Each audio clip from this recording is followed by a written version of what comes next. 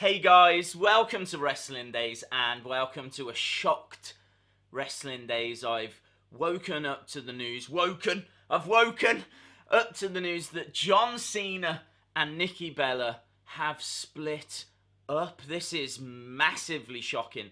They've been in a relationship now for 6 years, which has seemingly just come to an end. It's all over the news outlets. There is a bit of an update as well. And that is that John Cena won't be on Raw tonight. It's been confirmed by a few newspapers here in the UK that he won't be appearing on the Superstar Shake-Up. Not sure how much of a surprise that is, considering, I should imagine he's quite emotional at the moment, although there are more details which we need to discuss. First thing I want to talk about, though, is a post that went up on Nikki Bella and Brie Bella's Twitter account.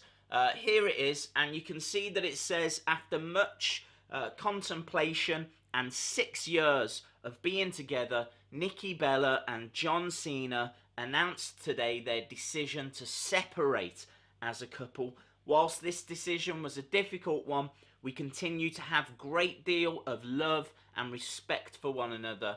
We ask that you respect our privacy during this time in our lives. That is obviously going to be a difficult thing for the WWE Universe to do, because it's been such a public relationship.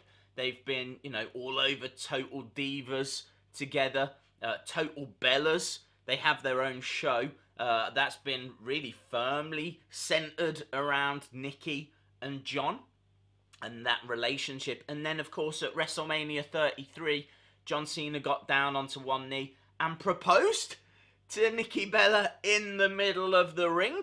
So, crazy that this has now seemingly come to an end, because it seemed so right. It seemed like they were meant to be together, and I'm genuinely shocked. I am genuinely shocked.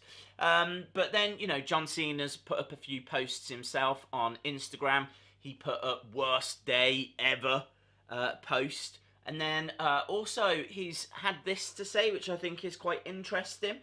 He says, "We all have good and bad days. No one is perfect. But if you happen to do something to make someone feel bad, take accountability for your actions, apologise, and ask for forgiveness." That is quite interesting. The only place I've seen that being reported is here in the UK, but it certainly does hint towards John Cena being the one that has done something wrong here. Could it be that there was another lady involved in this relationship, and as a result it's, come to an end? Maybe it wasn't that severe, but whatever it is, they have decided to part ways. No news yet from either party as to what it is that has resulted in this relationship, breaking up, or who it was. Was it a mutual agreement?